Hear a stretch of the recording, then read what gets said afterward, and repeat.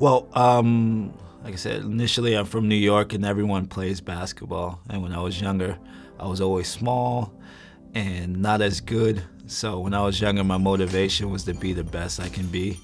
And then, after I got a bit better and, went to college to play, it was kind of to prove people wrong and then be the best I can be. And now I feel like I got an extra, lease of life, becoming a Finn because it gave me so much to play for. My wife is Finnish and all my best friends here, and then my heart is here as well. So it gave me a lot to play for. And it's weird because it's definitely the opposite side of the spectrum, coming from New York and coming from the States.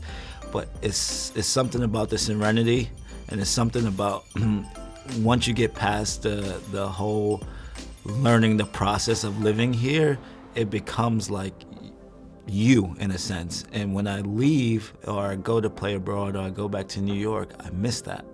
And I think that's the biggest thing, knowing that you have a home here and knowing that whatever happens, you feel at peace when you're here.